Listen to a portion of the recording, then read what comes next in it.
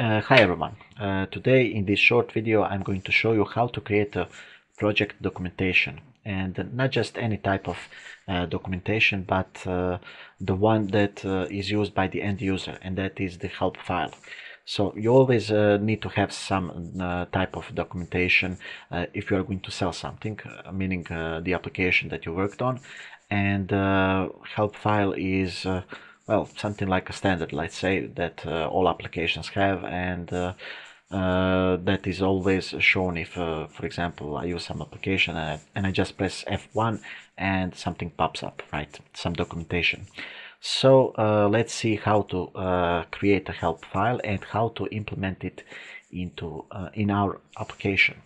Here I have a empty VCL Forms application, and I will put some components. It really doesn't matter, it's just for demonstration. For example, I have a button and a memo, and let's say that this application does something, never mind what, but we want to create documentation, meaning a help file for this application.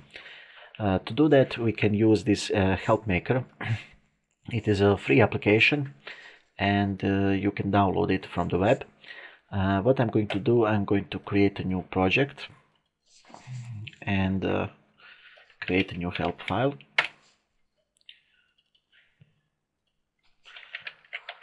Let's say my application help. Next. Okay, so he already gives me some captions for my help file.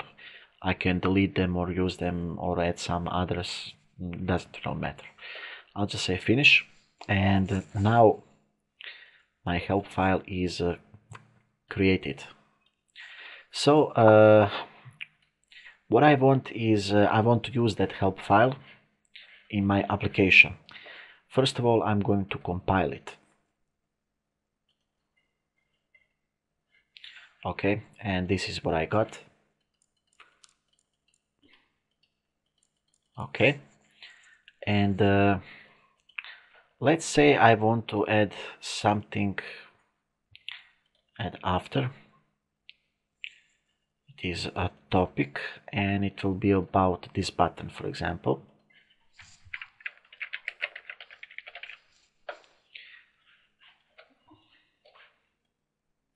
Numeric context ID, this is very important, and some description.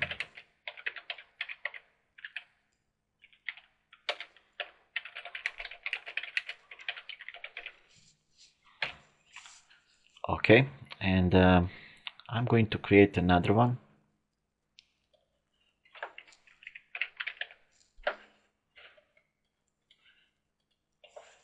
Okay.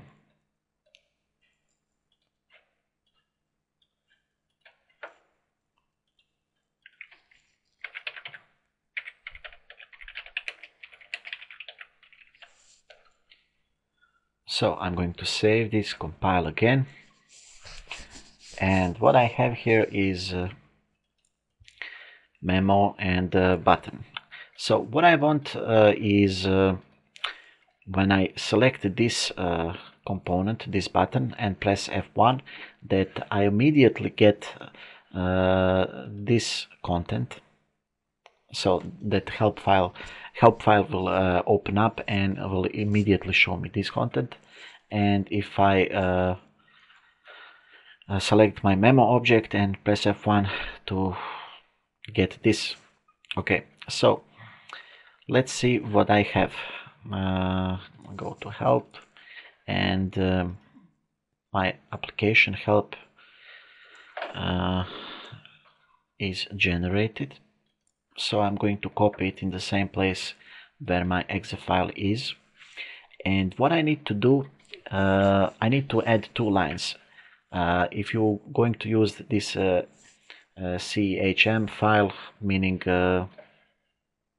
this type, then you always need to include this HTML help viewer and add this line also.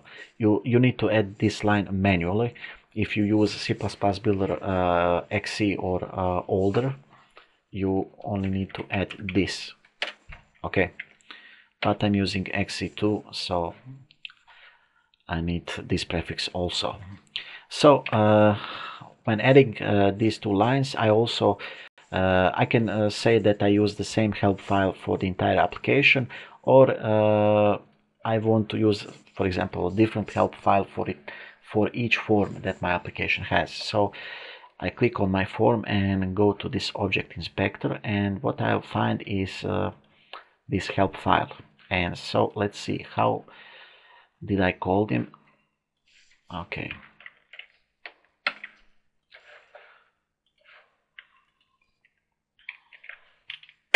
It's like this, and now all components in this form will get help from this help file. So if I want to get help for this button, I need to specify some keywords or context, and my button, I'm going to say help topics. His context number is 170, so I'm going to paste it here. And for this memo,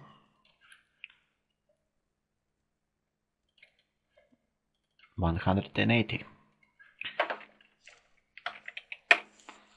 Okay, so I'll run the application, and now my button is selected, and I will press F1, and as you can see, help file opened up, and it showed me the content, meaning the help regarding my button. I can select memo object and press F1.